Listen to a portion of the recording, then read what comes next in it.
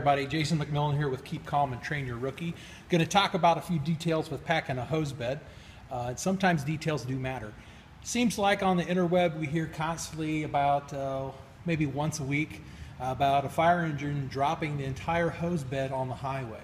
Well, sometimes details do matter. We're going to talk about that. Here on this particular rig, if you look right up here, we have what's called a draft step. The draft step shields the ends of the hose and prevents wind from getting underneath there and flipping it up out of the hose bed.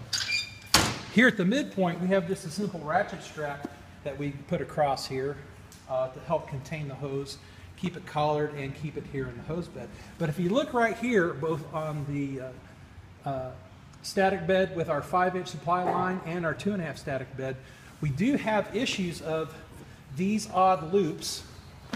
And here, even on the pre-connect, these odd loops, if you're going fast into the wind, you have the potential for the air to get underneath, flip it out of the hose bed.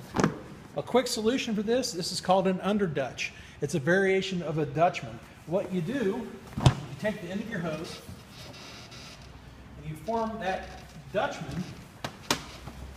The end of the hose is accessible to you. The Dutchman creates this continuous surface. There is no end to flip up and out of the hose bed. We'll do it here again on the pre-connect. And we're going to do it here on our supply line.